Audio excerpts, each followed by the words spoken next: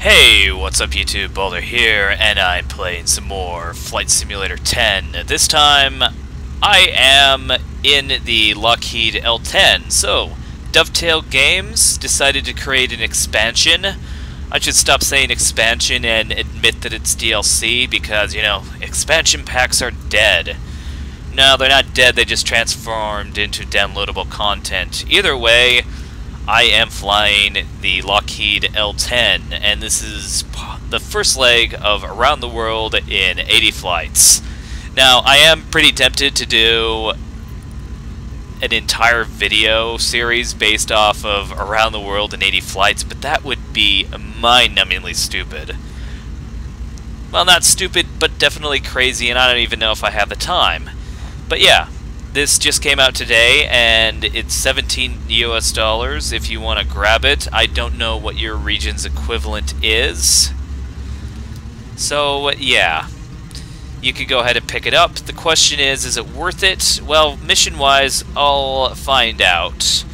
Aircraft-wise, no. If you just want to fly this airplane, there are so many mods out there that odds are somebody somewhere created a very accurate representation of the Lockheed L10.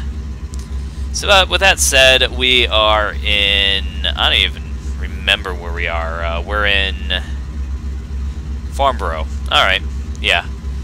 I can't remember British cities, so, you know, sue me. But we're going to be flying to Paris. They say it's going to be a 90-minute flight, so... yeah, a bunch of skipping on this one. And I don't really follow the taxi lines that well because I'm really not that careful, I should say, when it comes to simulators. I believe there is a difference between simulators and real life, and you can get away with a lot of things in simulators, not so much real life. If you taxi like you're drunk, you are definitely going to get some police attention. But either way, we're just briskly taxiing along. It's actually really easy to start up this airplane, I kid you not. And it is, for the most part, a very interesting concept. Now, of course, Dovetail Games, for those who don't know, they create a train simulator series, and they are very big on DLC. This actually comes to no surprise whatsoever. The amount of DLC that they give you is intense. It is so ridiculously expansive.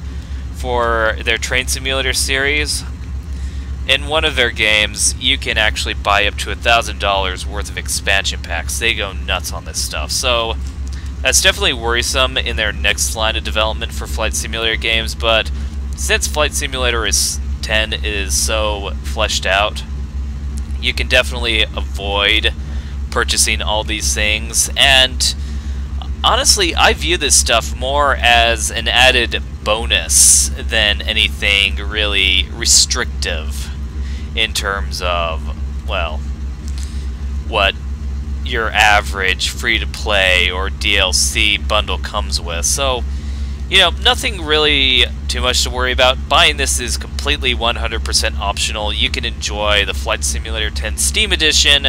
However, I should warn you, if you are using Track IR, you have to do a bit of modification, and the modification is way beyond my head. I am not joking, it's kind of sad. So, with that said, we're still taxiing. I am kind of surprised how big this airport is. I'm guessing it's an international airport. No, it can't be. It looks very regional. It looks very municipal, for that matter. But we're still going to continue on. I don't have any scenery add-ons or anything like that. It's all mostly vanilla.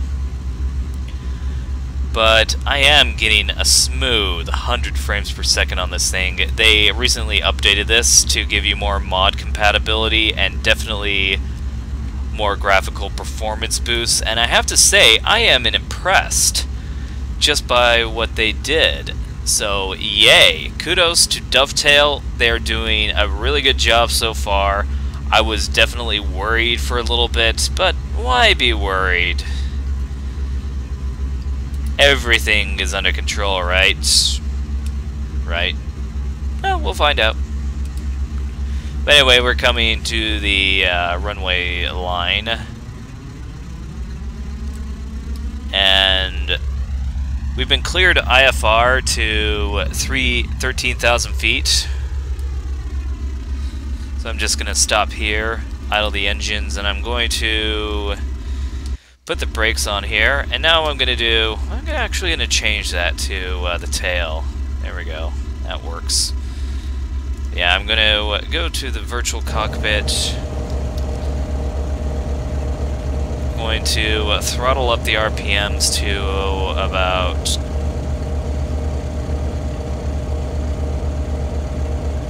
Yeah, 10,000 RPMs seems pretty good. Or is that 1,000 RPMs? Yeah, I'm pretty sure it's 10,000 RPMs.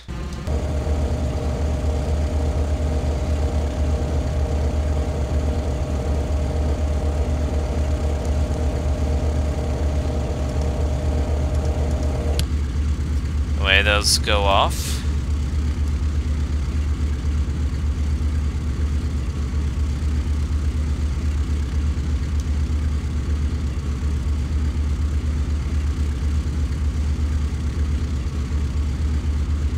Mixture, I do not see any indication on my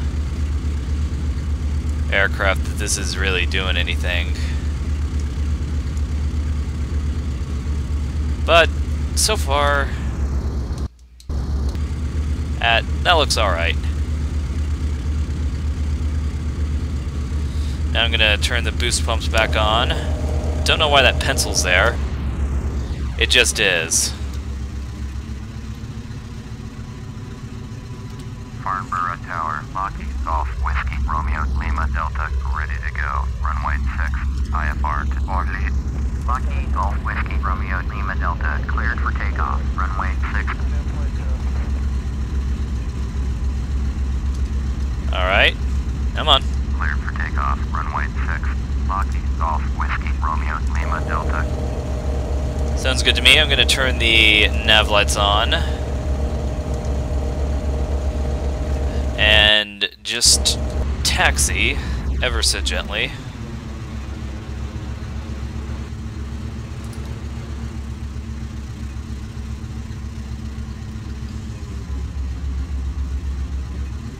Okay, we're good to go.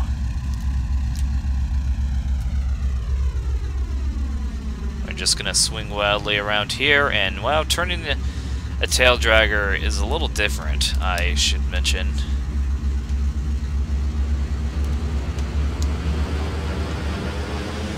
Oh well, full throttle, we are taking off.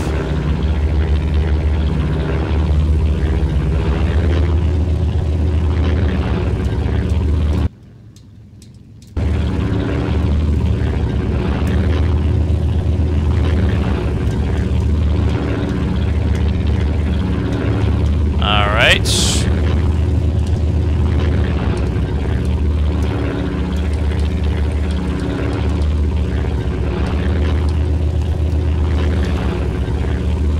This looks good.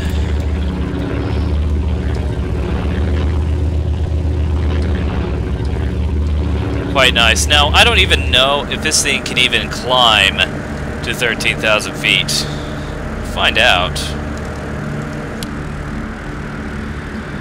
But so far, so good. We're gonna take our GPS. Contact Farnborough departure on 125.25. 125.25. Lockheed Romeo Lima Delta. Is that so? You know, I definitely need to consider improving the graphics. I appreciate Microsoft for what they did, getting all this satellite imagery. We're just seeing ghosts of 2006 past, which is kind of funny, but oh well. Moving on. I definitely need to pay attention, but yeah, I am going to pretty much skip to landing in Paris just so that I don't bore you guys to death. Audience retention is actually important in YouTube videos, so with that said, I'll see you there. Alright, so continuing from where we last left off, we were flying across the English Channel all the way into France, and I have to say we are getting pretty close to our destination. However, unfortunately, I do have to mention that the IFR is really screwed in these missions. They want me to climb to 23,000 feet, and I'm like, no, that's not gonna happen. Not in this old thing. But we are beginning our final descent into Paris, and I'm probably doing a premature descent, but either or, it's gonna get me into Paris, regardless.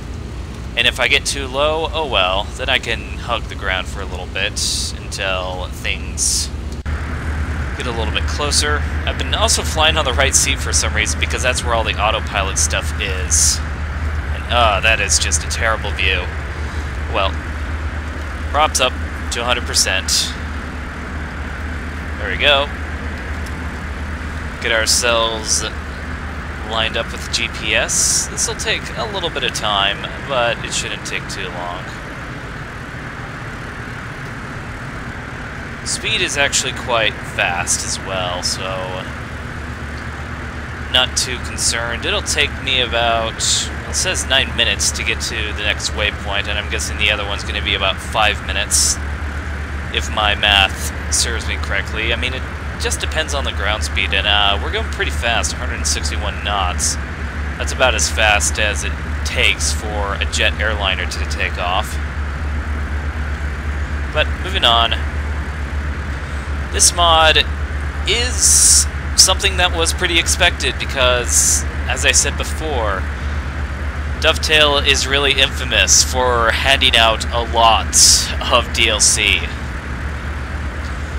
And by a lot, this is just the one, and it's only going to be one out of many to come, and I'm not going to be able to afford them all, and I'm not even going to try to afford them all, but I'm going to give you a quick glimpse on what their DLC looks like from time to time, and we'll see how it goes.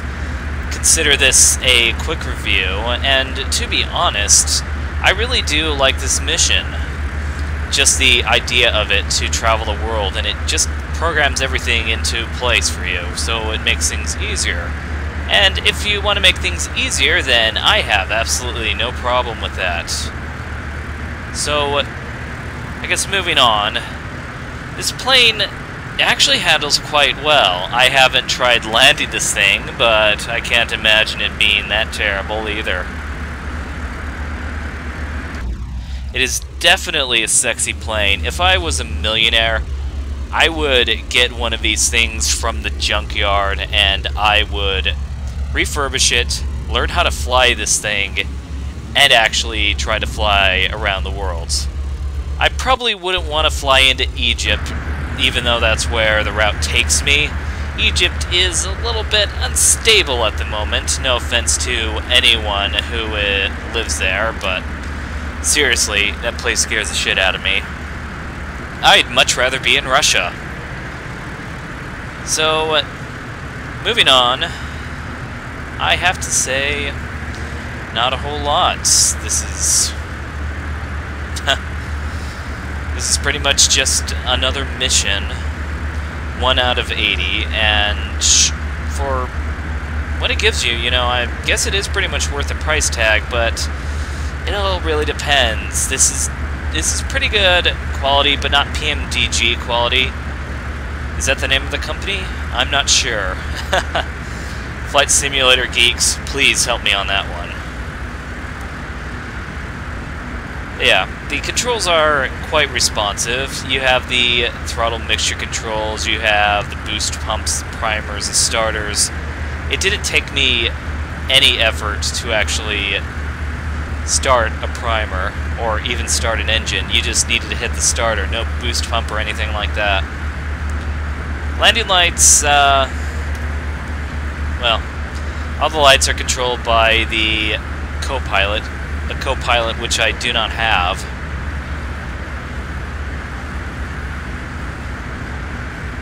So that's something you should probably keep in mind. It's not too bad, though. Landing lights can, I guess, stay on. Who cares? I can only imagine the billionaires that are just sitting there getting drunk off of wine or whatever they choose to get drunk of. Maybe Pabst Blue Ribbon. That's definitely a high-class beer, right? I used to think that Stella was a high-class beer, and a Belgian quickly corrected me on that. It's like the Budweiser of their country.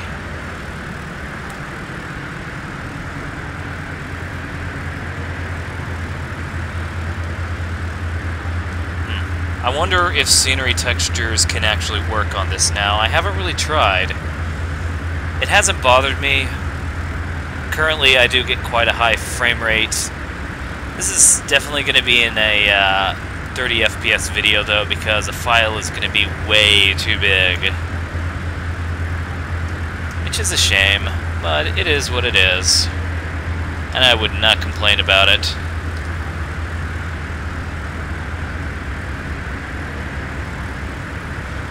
Heading around, everything looks good.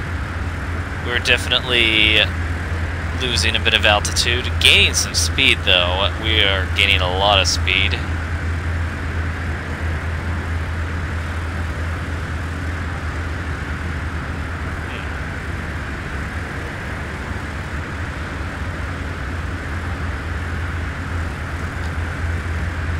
I guess I descended way too soon. But I don't really mind hugging the ground. In fact, I'm going to level off at 3,000 feet. I know I'm VFR and I should be at, I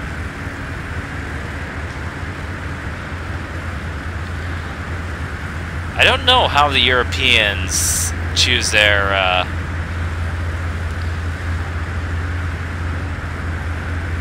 don't know how Europeans choose which altitude people go to. I think it's the same as America's. So I should be actually going at 3,500 or something along the lines.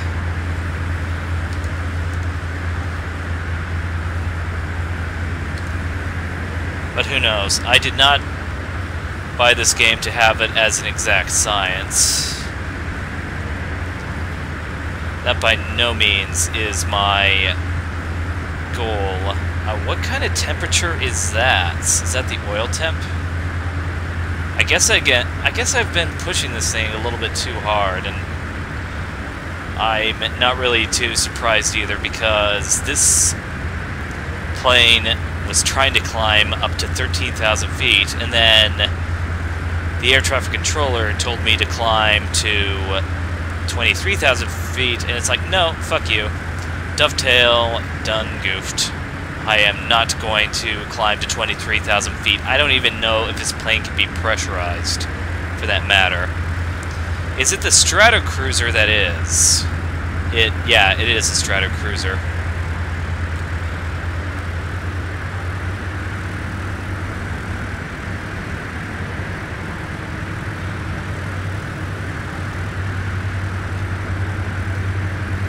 The manifold pressure is definitely gonna be kicking my ass, and maybe that's why I've had such a high oil temp. Oh well. It is what it is, and we're about to reach the next waypoint anyway. And then it'll take quite a while for me to get into Paris anyway. So, I guess it's time for another time skip. No, that was not a pun. So, I'm officially in Paris. Look at that beautiful city that's trapped inside this poorly detailed world. Yeah, I know it's a 2006 technology. Maybe I should actually change some of the texture settings and maybe even upgrade it a little bit. But I see the nuclear power plant. I'm assuming if I get too close to that, a missile will shoot me down. Hey, it's possible, you know? Who would have thunk it? But we are going to be descending into the Not the glide slope. Yes, the glide slope of Paris's airport. I think this is the Orly airport instead of the Charles de Gaulle airport. I think. I could be totally wrong and I could mess everything up, but so far, not so much. And these nuclear stacks are glitching the fuck out. You see that? I don't know what's causing that. I wonder if that's just an upgrade from the dovetail upgrade. Yeah, I see that. I guess I should get our nearest airport list. I don't know which one it is. ORW. That's gonna be Orly, isn't it? No, that's LPO. No. That's not the airport. Who needs air traffic control? Notice the sarcasm there.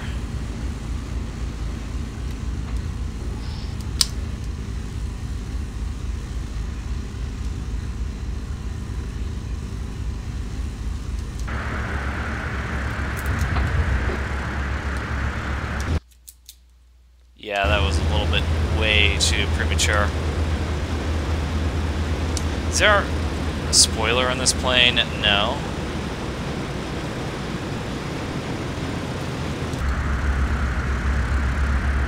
I guess I do have to look out and see what I'm doing.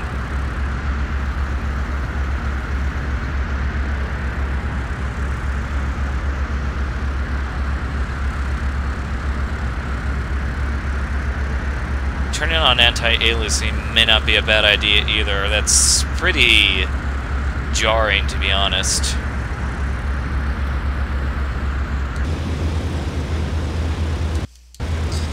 Yeah, this is a fast little plane. I am quite shocked. I'm not entirely shocked, but it's still something I have to keep in mind.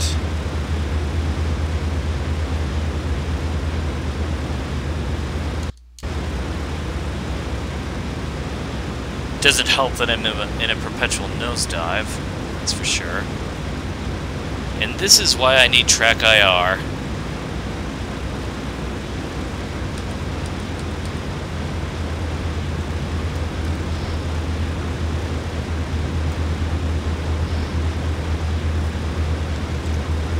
Alright, I'll remix you.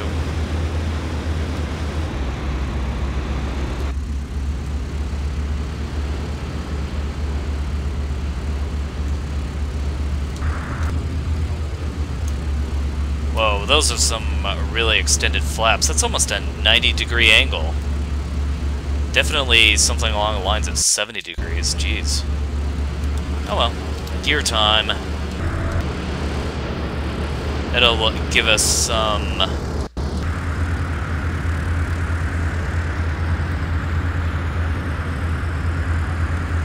Does it not even show me the gear lights? Now that I look at it, this may not be the most detailed aircraft in the world, and I doubt it's an accurate representation of the Lockheed L-11.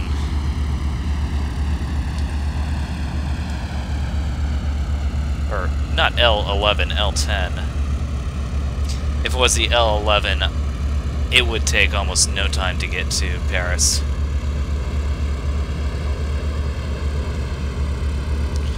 I don't even know if the Farnborough airport could even support an L-10-11 for that matter, so who knows? Or an L-10, yeah, L-10-11.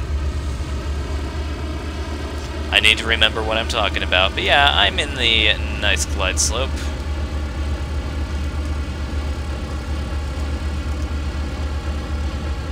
There's quite a bit of air traffic near me, but not nearly as bad as what it should be.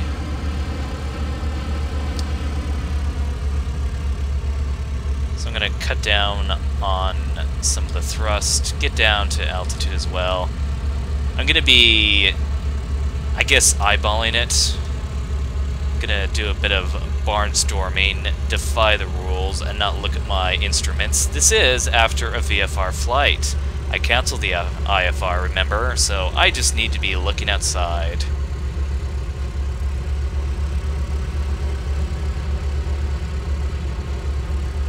And for those of you who have a stick up their ass and think that I'm promoting reckless flying, no, I'm not. I take aviation very, very, very seriously. And I do not believe that anyone should ever do this. They should never, ever, ever approach an airport this size without ever contacting air traffic control. That not only is illegal, but it'll probably get you killed as well. And announcing or landing without any type of declaration or any type of request, that will get you killed pretty quickly, because in an airport like this, you're going to be having A380s, 747s, 737s especially, just taking off non-stop. It is a busy international airport. I don't think it's as busy as the Charles de Gaulle airport, but Orly is very busy, and it has a lot of international flights. And it takes off frequently, and it's enough to be in a really controlled airspace. But we have 2 reds and 2 whites. That's a good glide slope. Going to increase my RPMs a little bit, but I will take things in a simulator very lightly because I understand that this is not real life. And I understand that in real life there is no reset switch, there is no quick load switch, there is no switch to reset you if you die. If you die, you die. And I guess that's the end of it. Well, I know that's the end of it, unless you turn into a zombie or some type of religious thing, but in the end, I'd rather not get to that point. I'd like to just stay on the glide slope. I am a little bit above it, so I need to be cutting down the throttle just a little bit. Be center-lined as well.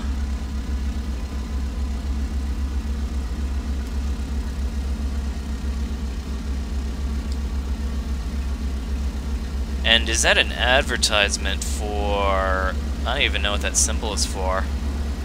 I wonder if that is ad placement of some sort. I wouldn't be too surprised.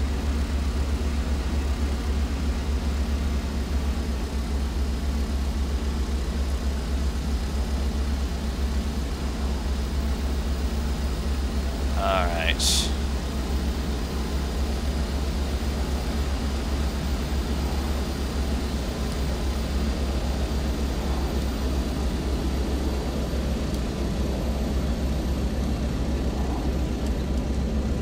Alright, throttle is idle. I even know how to land a tail dragger.